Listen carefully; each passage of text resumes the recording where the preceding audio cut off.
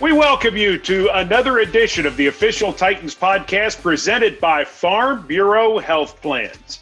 The OTP always features Amie Wells. Hello, Mike. How are you? Oh, I am so good. Better now that we're doing another edition of the OTP. Everybody's together because guess who's back? The great Jim Wyatt from TennesseeTitans.com. I'm here. I'm in a rocking chair, so I've been rocking in and out of the picture here. Oh, don't do that. Please stop doing that. Please discontinue that. And, of course, the man who is the spokesperson for Farm Bureau Health Plans himself, Coach Dave McGinnis. How are you? Hi, guys. It's so good to see you. You know what I said earlier? I feel like a puppy whenever somebody comes in the house. I'm so happy to see you guys. You know how your dog's always so happy to see you, like you've been gone forever and you've been gone for 10 minutes. I miss you guys. This is great seeing everybody. All right, so we are in the hours. We are literally down to hours before the NFL draft on Monday. Titans head coach Mike Vrabel, Titans general manager John Robinson spoke to the media. Jim Wyatt, what, if anything, jumped out to you? Well, he had a dog barking through the conference call. That might Coach Mack was referring to a little bit earlier. He didn't give up too much. He said that, as usual, he's open for business as far as the trade goes. Potentially didn't necessarily bother him if the team had to move out of the first round as long as it could get more picks. The Clowney question came up. Davian Clowney obviously has been a topic of conversation around the NFL, and the Titans have been linked to him since John Robinson expressed an interest in him a couple of weeks ago and said what the team does in the draft certainly could impact what happens with Clowney. They may circle back to him before the draft or after the draft, so we'll have to see what happens here. But didn't reveal much. I mean, he knows how to play this game and talk through some of the issues that the team and teams across the league will be dealing with the different draft this year. Obviously, a virtual draft opposed to how we've seen it so many years in the past. Amie, what, if anything, grabbed you from the pre-draft news conference on Monday? John Robinson was kind of walking us through the technology aspect and what things are going to be different. And I was surprised by the amount of different channels that he is going to be a part of and be plugged into all at once. He has his scouts on a separate channel from some of the people who would usually be in that war room, which is a separate channel from all the other 31 general managers. He's going to have a lot of moving parts and a lot of different screens that he's going to be monitoring. So I'm interested to see how all of that unfolds. And it was cool for me to be able to get a little bit of an insight into what that exactly is going to look like come Thursday. Coach Mack, as you talk to your friends, colleagues, everybody that you know around the league, what are you hearing about the technology and the concerns that people have, if any, going forward in this process? Well, some are more challenged than others. And I think, since we've been into this situation for a while now, people are getting more comfortable with it. I talked to some people after their dry run, and it was a little challenging at first. I think the mute button is the big thing that everybody has to get used to, when everybody is hooked up. I mean, but just learning how to operate it. But the overall feeling is that we're going to be okay. We're going to be fine. Amie referenced, what John Robinson, how many different areas he's going to be hooked up to and hooked into. And I think all of the IT departments in the National Football League are very, very accomplished. I mean, in this day and age, you hire those people to do that. And then plus, John Robinson is very, very tech savvy. There are some general managers and some head coaches that are not as tech savvy, but they are going to have some help with it. And so to me, the biggest thing I came away with is we're interested to see how it works, but we're also looking forward to making it work. Not anybody that I talked to said we just don't like this at all. Nobody. I got that from nobody. Coach Mack, let me stay with you for just a second. Jadeveon Clowney has not signed with anybody at this point. And obviously Titan fans are very interested in that because the Titans' name has been mentioned with him on multiple occasions. But why has nobody signed the big man yet? What is he waiting on, and or what are teams waiting on? What everybody was waiting on early. I mean, we said it several times, and here's what it is. They're waiting on the money, okay, because the money is up there at a high range. And also, you know, they're waiting on the physical, because nobody's been able to physically get their doctors in front of him or him in front of the doctors. And so they're not going to make that move now. And look, the way that we're doing things virtually right now anyway, there really is no rush. And now with the draft coming up, I would anticipate people waiting until after the draft to see what that draft, you know, has brought in that position, to see where they're lining up now after the draft with the positions they're able to accumulate, and then they'll revisit it. The same teams that are interested in him now are going to be interested in him after the draft. Interesting answer. Jim, I want to go to you on this because someone brought this point up to me and I didn't know it, largely because the Titans have not been in line for a compensatory pick in quite some time. But if you sign a free agent after the draft, he does not count towards the compensatory formula. So whatever you've done, whatever you've lost and gained as of the draft, that determines your compensatory formula for 2021. How much of it do you think are teams right now saying, let's wait till after the draft because we want to make sure we get as many picks next year as possible? Certainly a factor, and I've heard people speculate that being potentially the reason the Titans are waiting, that if you wait, sign them after the draft, then you're going to get a third-round pick for Jack Conklin leaving. I don't know that that teams are necessarily doing it because of that. Yes, it would be an advantage, but you play that game, then you're certainly putting yourself in a position to have somebody else jump out and get them. So I think you've got to factor in, like Coach Mack said, his health and the questions around what he would do as far as the physical is concerned, the money part of it. And you mentioned the big man being on the market. Well, the big man wants a big contract as well. And he initially said he was going to play for $20 million a year. You know, he's now said maybe 17 to 18 million. I'm working on my most recent mailbag. Somebody's asking me about whether he potentially play for a 1-year prove-it deal for 12 to 14 million. That's up to Jadeveon Clowney. And I don't know whether he's willing to do that or not. So you've got a lot of factors you have to consider. And I think when you mention Clowney and some of the things that surround him, there's one other free agent that played for the Titans last year, Logan Ryan, finds himself in a similar situation that, money is a factor. Health's not necessarily a factor with Logan, but money's a factor. And the danger that some of these players will be faced with if the team that's interested in them right now decides to pick somebody in that draft and addresses it with multiple picks at that position, you're probably going to lose someone who is courting you at the time. So a lot of things to factor in, and the compensatory pick is a good question, certainly a part of the equation. Speaking of staying in, Amie Wells, you've started doing a new feature for the Titans social media channels, Checking In with Amie Wells, where you've spent time checking in with former and current Tennessee Titans players. As you have recorded these and as you've talked to these guys who are having to stay at home, both former players and current players, is there a common thread that you're hearing amongst all of them? Well, it's interesting. Everybody is trying to stay in and just take it one day at a time. But with current players specifically, every single guy has talked about getting back to the basics in terms of keeping their bodies ready for what will happen when we eventually are able to return to our training facilities. Guys are doing a lot of push-ups and sit-ups and things that a lot of guys have said, I haven't done this stuff since high school. I talked to Rashaan Evans and he was like, I feel like I'm getting ready for the state championship game now instead of getting ready for the Super Bowl. But these are the types of things that they're doing. They're really getting back to their roots, I guess, when it comes to training. And it's been really interesting because we know that teams are trying to keep up their kind of routine training plans that they have for individual guys. But a lot of guys are just ditching the equipment and ditching some of the things that they've gotten used to as NFL players and are just really going back to Rocky style workouts. So that's been cool to hear guys really taking it back to the garage to get their bodies ready for the season.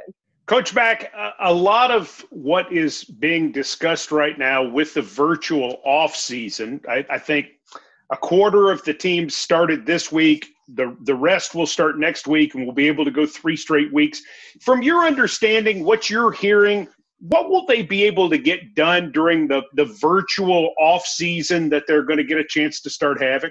You know, I don't think you'll have the big team meetings because that's a lot of people, you know, to put onto to one screen at one time. But I think that when they break it down to their individual groups, both defensively and offensively, and then down to the subsets of the position rooms, you can get your installation in virtually. That will be no problem. You can get that in. You can get feedback, you know, just like we're getting feedback from one another right here. They you can do it. And so they will be able to get, you know, all of their installation in, you know, once they are able to start doing that. I liked what Mike Vrabel said. He has told his coaches, they've met as a coaching staff about keeping it basic to begin with, because that's going to be extremely, extremely important to get everybody back on the same page. You've got to get into the football mindset. That's what's the great thing. When they all come back together in the facilities like they normally do, you know, you leave all of the off-season thought process behind you, and then you're back into the NFL team concept. Well, now they're going to have to translate that team concept virtually, and he wants them to get back into that mindset and that mode first. But you're going to be able to do it. I spoke with a college coach about the way the NCAA is doing it. The NCAA started out just allowing their coaches 4 hours a day with their players. They're upping it to 8 hours next week, okay? And so clearly you can get something done, and they will get something done. The Titans will be very organized. I do know that. I want to mention right now that this is the OTP presented by Farm Bureau Health Plans. Healthcare coverage from Farm Bureau Health Plans is like an extra set of pads when you need them the most. They've been protecting Tennesseans since 1947. Farm Bureau Health Plans. You know I love the fact that Farm Bureau is now sponsoring the OTP. I know. I absolutely love that. That is fabulous. You are the face of Farm Bureau Health Plans. How did you get that gig? I'm not the face, but I'm a big fan. Is Coach Mack, are you doing yours from the Oval Office or from maybe a room at the Biltmore Hotel? It's just the spare room in East Nashville.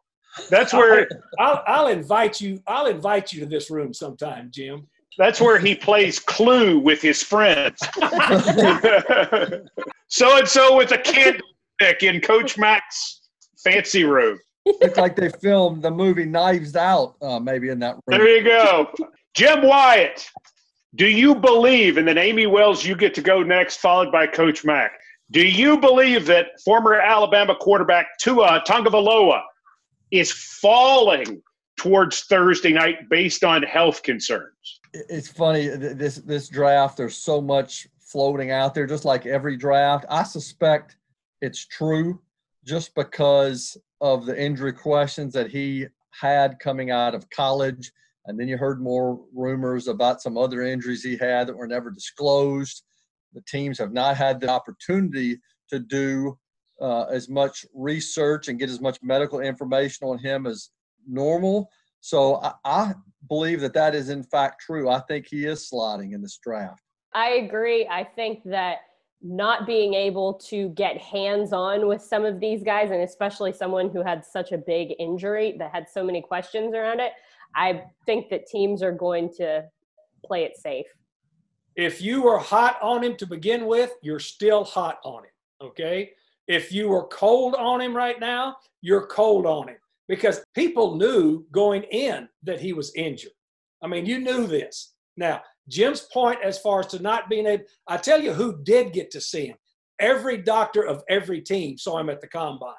Every doctor of every team saw him at the combine, and if they didn't, they have all the combine information. So if you as an organization need a quarterback and you are a Tua fan going into the 2020 draft, you're still a Tua fan.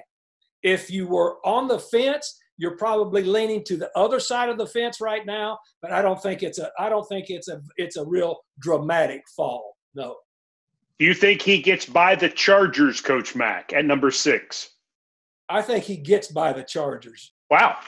To me, if there's any movement in this first round, this movement is going to be for quarterbacks. The movement always is for quarterbacks. You heard John Robinson. He's already started talking. The drafts I was involved in with clubs, before, I started doing this. I mean, you've already been on the phone for quite a while.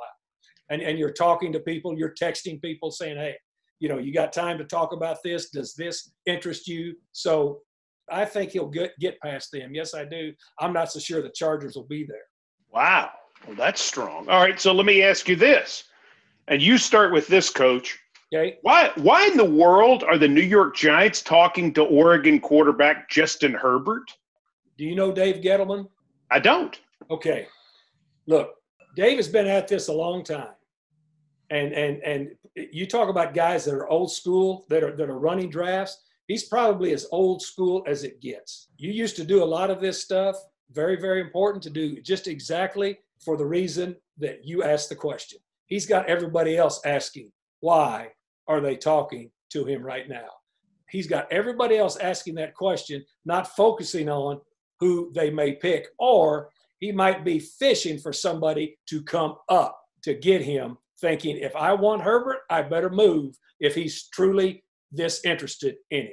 All right, Jim Wyatt, I got one for you. Jacksonville supposedly has Yannick Ngakoue, the defensive end who signed a franchise contract, and Leonard Fournette on the trading block.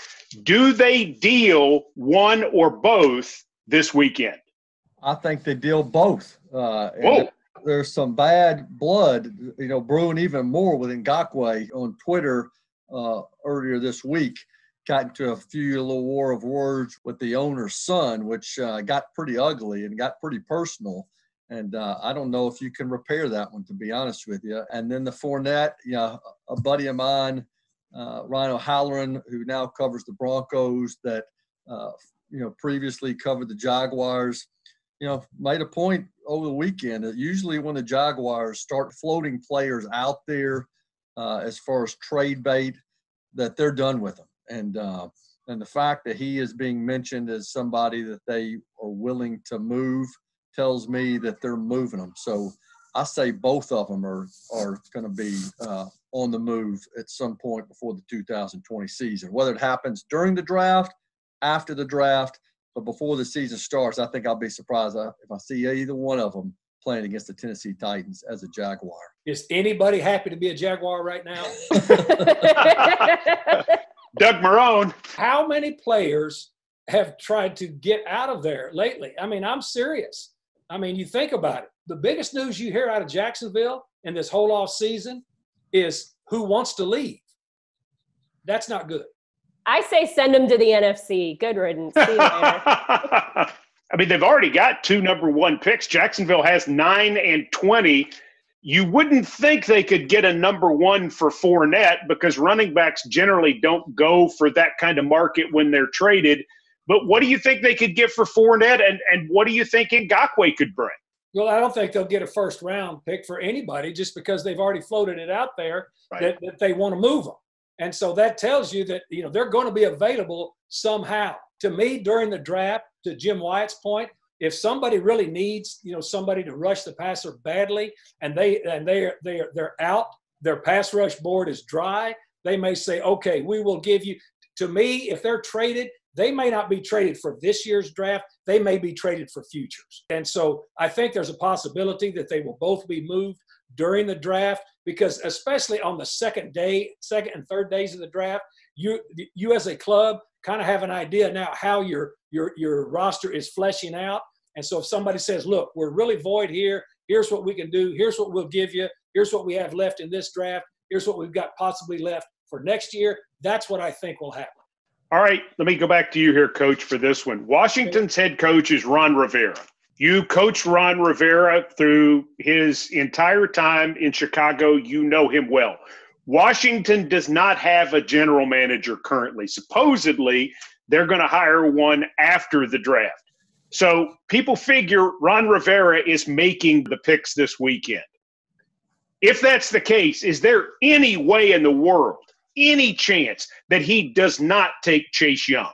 I don't think so. You know what this reminds me of? This reminds me of, and it's interesting that we're talking about Ron Rivera and John Fox have got the same type of connection with this. When John Fox, had that job down there in Carolina, he had a chance to get Julius Peppers. And I talked to Foxy before that, and he said, you know what? There's no way. I don't care what we need. Anybody would need this guy. And I think that's exactly what Ron Rivera will do. You can never have too many guys that have a special ability to put pressure on a quarterback. The sacks will come, but just to put pressure and make somebody, when they're offensively game planning, say, look, we're going to have to turn our line this way, or we're going to have to chip this way. Chase Young is that dude in this draft. He is that dude. The next dude behind him is Chason, but he's not what Chase Young is. I think Ron Rivera will stick right there and take that player. All right, Jim Wyatt, back to you here, and we're going to get all three of you to comment on this. You have said, as you've gotten questions in your mailbag at TennesseeTitans.com, that you believe the Titans will draft the best player available at number 29. And you're not saying regardless of position. I know there are certain positions they probably wouldn't go, but your point is they are not bound to one or two spots. Am I interpreting what you're saying correctly from what I read?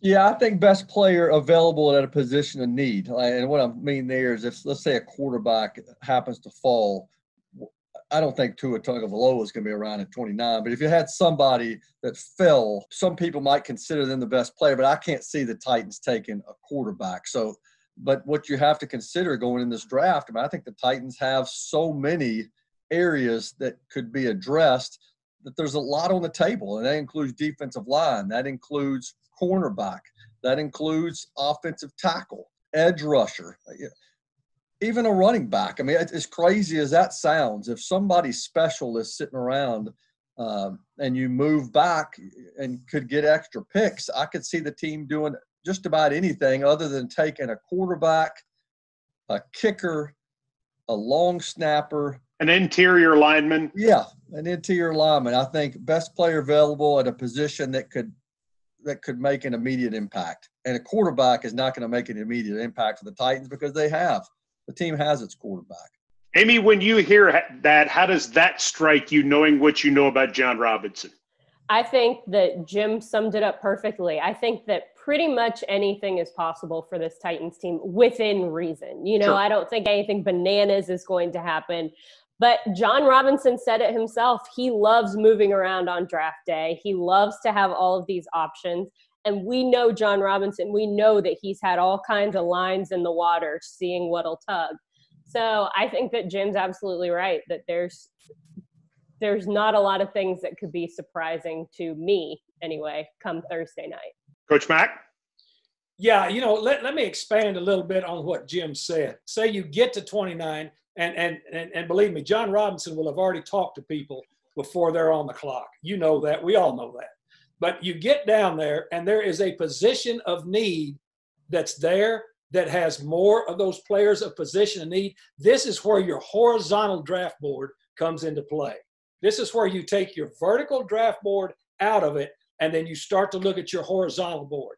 And that's why it's so important, because now, say you're down there with a corner and you've got four corners kind of grouped in the same spot, or you get down there and say there's an offensive tackle and you've got tackles kind of in the same spot group for the next round, and you start talking to trade partners that would be within the range that you think some of those may be that could help you get a player similar that you have graded very similar and then pick up extra picks. That's the way I think he will go. I don't think he's going to zero in on one person. I think once he gets to 29, he will zero in on his horizontal board and zero in on pods of players and positions. Because when you pod players up, you compare them not only to the players that are in that position, but that are horizontally across the board in the different positions are in the same pod. All right, so let me stay with you for a second, Coach, and I want to go back across to Jim next and then to Amie. If you had to rank the odds of what the Titans are most likely to do in the hours leading up to the draft, would trading back be the number one on that list in terms of the most likely scenario, Coach Mack? In my mind, yes. Jim Wyatt? I agree, but it really just depends on who's there, because if you've got a cluster of players that you like and you can move back and assure yourself that you're going to get one of them in a position you move back to, then that makes a lot of sense to me. Amie? I think that's number one for me. Okay, I want to do something else. Jim Wyatt does something at TennesseeTitans.com that I just love. I love your look at the mock drafts. And you did 50 of them this week? Usually when you do them, you have the majority of the people taking the same position, the same player. They're all over the place and leading into this year's draft. All right, so we're going to play the game. Surprised if they take him or not surprised if the scenario happens. Amie, Jim, then Coach. All you have to do – no, it's fun. All you have to do is say surprised that the Titans took this player or not surprised. You ready? Sure. All right. Marlon Davidson, defensive lineman, Auburn. Not surprised. Not surprised. Not surprised. Isaiah Wilson, offensive tackle, Georgia. Not surprised. Surprised. Surprised. Trevon Diggs, cornerback, Alabama. Not surprised. Not surprised. Not surprised. Brandon Ayuk, wide receiver, Arizona State. Nice. Surprised. Surprised. Coach Mack. Coach Mack! I love Brandon Ayuk. I know. Not surprised. That's not the game, Coach. Not surprised. Not surprised, he says. Justin Jefferson, wide receiver, Louisiana State University. Surprised. I'd say surprised. Not surprised. Ezra Cleveland, offensive tackle, Boise State. Not surprised. Not surprised. That one does not surprise me. These are ones, again, what the game is here on the OTP is I'm mentioning guys who have been put with the Titans in mock drafts, and I'm just throwing out the names. I'm asking our panel, would you be surprised if they end up with the Titans or not surprised? The next name, Josh Jones, offensive tackle, Houston. Not surprised. Surprised. Ooh. Surprised. Austin Jackson, offensive tackle, Southern California. Coach Maxine's very strongly nodding here. I'm going to go with not surprised. I love how Amie loves this game. Oh. I don't love this game. I would say not surprised. Not surprised. Ross Blacklock, defensive line, TCU. Frog. Not surprised. I'd say not surprised. Not surprised. Yetur Gross Matos, defensive line, edge player, Penn State. Surprised. Not surprised. Not surprised. Kristen Fulton, cornerback, LSU. Surprised. Not surprised. Not surprised on that one. Zach Bond, edge rusher, Wisconsin. Not surprised. Not surprised. Surprised. Jeff Gladney, cornerback, TCU. Frog. Frog. Not surprised. Not surprised. If it's a frog, not surprised. Jeremy Chin, safety, Southern Illinois. Oh, Surprise. Surprised. surprised, but nice name. Yes. These have all been mentioned as Titans in mock drafts that Jim had at TennesseeTitans.com. A.J. Epinesa, outside linebacker, defensive end, Iowa. Not surprised. Not surprised. That surprised me a little. Jalen Johnson, cornerback, Utah. Not surprised. I say surprised. That would surprise me. Andrew Thomas, offensive tackle, Georgia. Not surprised. I say surprised. Yeah, that not surprised. Be surprised if he's there, wouldn't you, from what we're reading? A lot of these names. I like this game though. It's a good game. Jonathan Taylor, running back, Wisconsin. I would be surprised. I say surprise. You know, Swift was in there before and he got replaced by one of the guys doing the mock drafts. I think a running back would surprise me. It'll be a nice weapon to have. You only have one pick, Jim. Surprise. Terrell Lewis, outside linebacker, Alabama. I'd be surprised. Not surprised. Surprised. Denzel Mims, wide receiver, Baylor. Mm-hmm. I'd be surprised. Surprised. Surprised. That's 20 different names mentioned with the Titans in the mock drafts. That's why the draft is so great. I mean, it really is, because there are 32 different rooms. Now there's a lot more different rooms than that. But there's 32 different decision makers, and that is why this is such a great exercise. I love doing that exercise, and the biggest reason I love doing it is watching Amie Wells's face. Oh, it's so worth it to me. It's a treat. I don't like it. Coach Mack, do you have a favorite player regardless of round in this draft? A favorite football player? Just a favorite, yeah, just somebody you just like, man, I just love this guy. I love the way he plays. Doesn't matter which round. I just enjoyed watching him play ball. Amie Robertson from Louisiana Tech. Oh, is he the next Honey Badger? That guy, I tell you what, for DBs, being able to stay in phase, then being able to be competitive at the catch point, and then just have a dog mentality to you. I love the way this kid plays. It's so much fun to watch him play. And he's 5'8", $185 maybe, but that dude plays ball. I love watching guys that love to play ball. He loves to play ball. 14 picks in 3 years playing down there. Had a chance to go to LSU at the end of his recruiting process and said, nope, I'm going to stick with my commitment to Louisiana Tech, and then became all-world there. Mike Detillier, who is best friends with Ed Ogeron, best friends since childhood. Literally, there it is with his Mike D guide. Here's mine.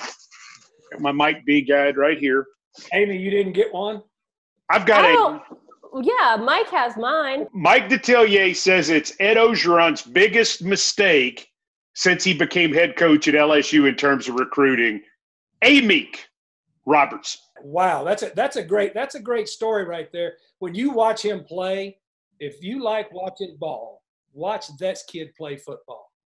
I'd love to coach that kid. My favorite player, and I have an SEC bias, I admit it, but Clyde Edwards-Helaire from LSU is I think the guy is just a ball player. I know he's 5'7", and this is the year of short backs too. I mean, Swift is 5'8", there are a bunch of them who are 5'9". McFarland, I think, from Maryland is 5'8", but I love Edwards-Helaire. I like his fierceness. I like how he runs inside. He's got a little Emmitt Smith to him. Doesn't seem like he should get through holes that he does. He can catch the ball. I love this player. Gets in the end zone.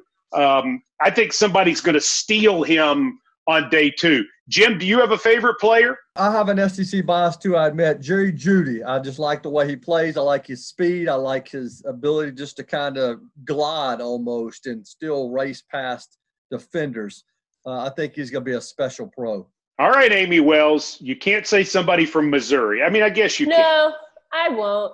But here's my thing. My chance to evaluate this crop of players has been taken from me because the pre-draft visits have all been moved virtual. And that is where I fall in love. Whoa. Now, so let's tell everybody, Amie gets to interview players on pre-draft visits. And so she gets to know them, and she always has her views based on not only the tape, spending time with Coach Mack, getting the feelings from that, but you get to know them. I get to know them, and I get to have conversations with them. And so I didn't get very many this year. So I'm going to have to just pick Justin Matabuke out of Texas A&M. I've enjoyed watching him. I've had a chance to watch a little bit of his tape and some of the things that he does. and holy smokes, he is a big dude. So that's my favorite player that I'm rooting for, and I wouldn't mind if he was a Titan. You know who has been training him getting ready for the draft? Former Titan defensive lineman. Who? Sean Smith.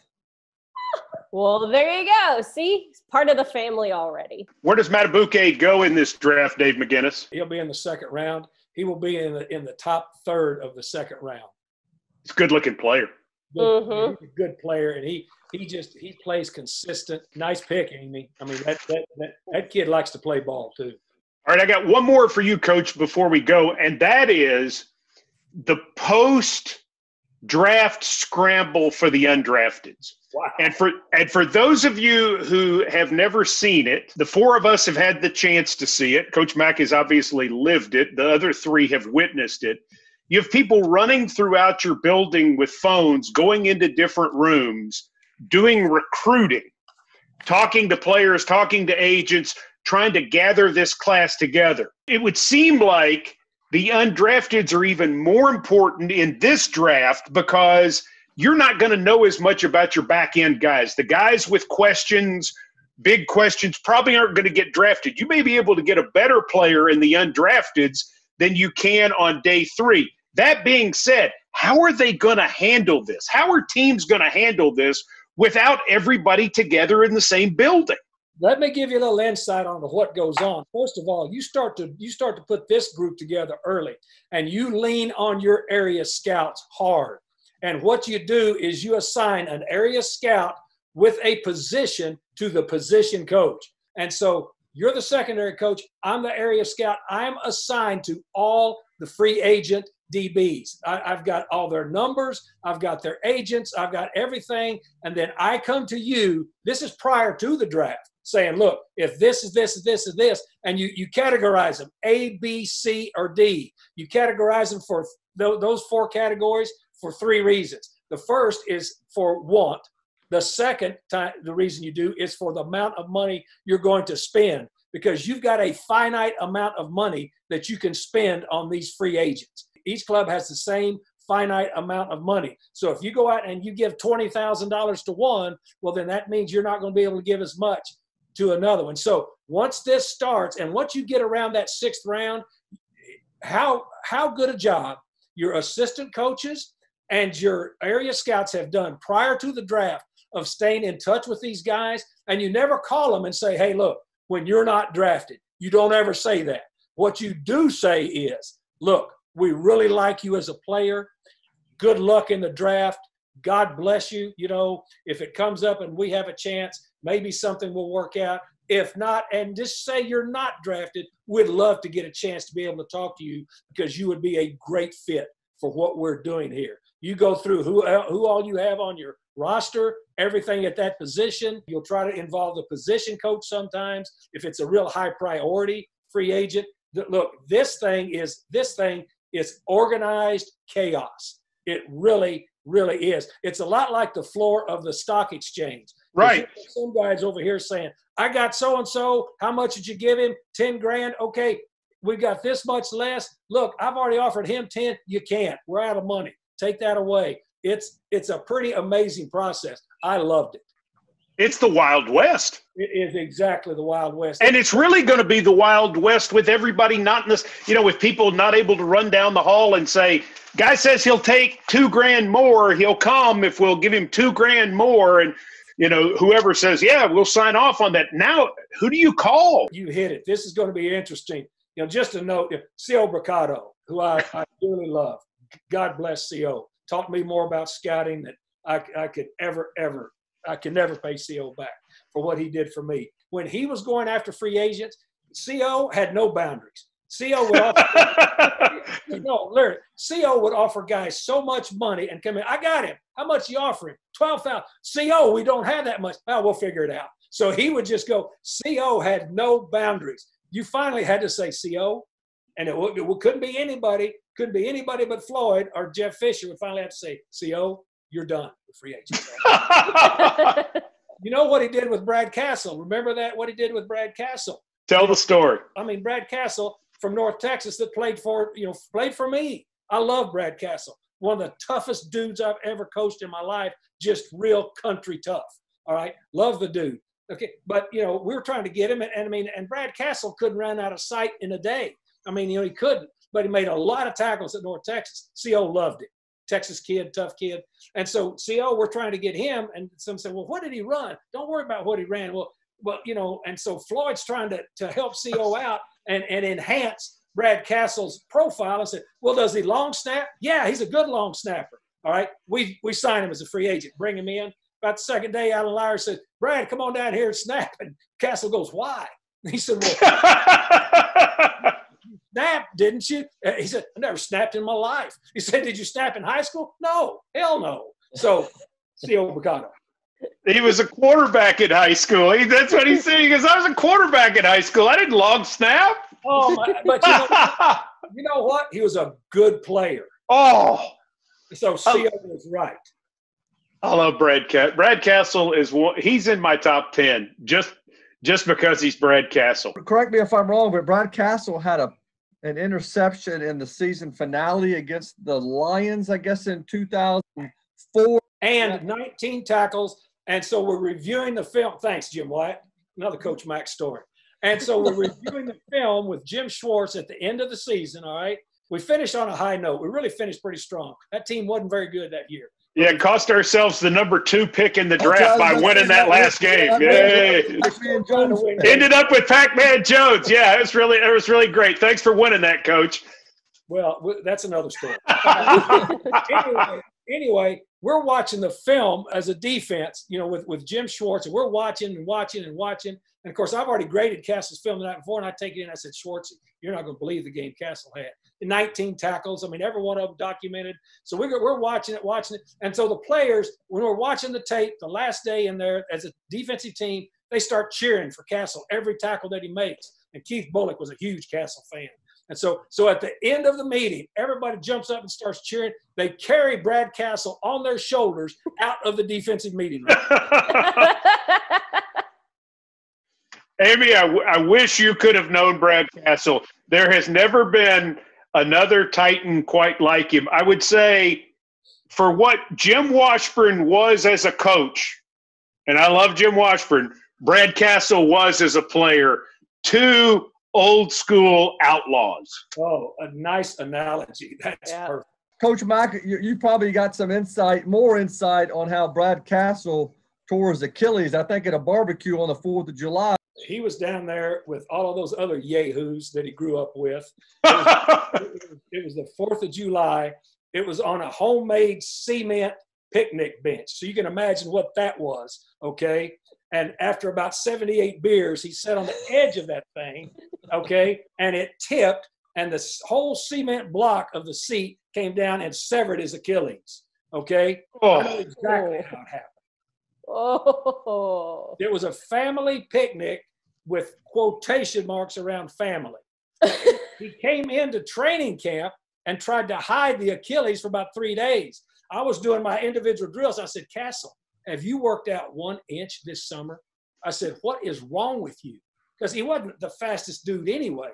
But, he was slower than smoke off snow going through those drills. It was amazing. And so finally, we got him in there to Brad Brown, and they looked at him and said, Coach, oh man. When he went in to talk to Jeff Fisher, it was amazing. But he played with that, didn't he? No, he tried, Mike. He had to get it fixed. He tried early on, but I know exactly the story. I lived it. Yes. And you didn't even ask about the story about him getting a fight one night on the Caravan either. That's another whole That's thing. Your story. That's your story. Yeah, they didn't tell me about that for a year. They hid that from me for a year. He went to an establishment, and these were this is a long time ago. Before these, where you could have you could take a lot of pictures. Oh man. What was Brad Castle's running mate name that we brought in? Cody. What was Cody's name? Cody Spencer. Cody Spencer. He was another one too. No, the wrench. We brought the wrench in with him, and they had been running mates. Brad Castle was the Cody Spencer's, the wrench's mentor at North Texas. They knew the North Texas Police Department and bail bondsmen by first name. Let me tell you something. This is why you listen. to the official Titans podcast presented by Farm Bureau Health Plans. This is why right here. If you listen to nothing else, the Brad Kessel stories are worth it. And Jim Wyatt, thanks for egging it on. I need to see Coach Mack in a robe smoking a pipe in that. Perfect. Oh, Jim Wyatt at TennesseeTitans.com. Great stories and features. How do people follow you on the social media? At J Wyatt Sports. And as you mentioned, our website now, TennesseeTitans.com. Amie Wells, how do they follow you on the social media? At Titans Amie, AMIE. And Coach Mack, we're getting ready for big work on Titans Radio. We're going to do the entire first round on Thursday night. Our coverage begins at 7 Central on Titans radio stations. And the entire second and third round on Friday night, our coverage starts at 6 o'clock Central Time. Are you ready? I'm so excited about this. I'm so excited about this. I'm just sad when we turn this off that I can't see y'all anymore. Well, I know. It's been so great to be with you guys again. And thank you for the Brad Castle stories. Oh, gosh. I would love to have Brad Castle on an edition of the OTP. I don't know that we could air it, but I would tape it. Do you have any Matt Castle stories by chance? I think Matt Castle, another great guy, but I'd say those stories are pretty tame. Those stories are diametrically different. I would say they're very different. They would involve Chuck E. Cheese and his children and his wife, and lots of happy things. He's a good guy, though. Funny guy, too. All right, so for Coach Dave McGinnis, for Jim Wyatt, for Amie Wells, for Brad Castle, Mike Keats, thanks for being with us for the official Titans podcast presented by Farm Bureau Health Plans, better known as the OTP.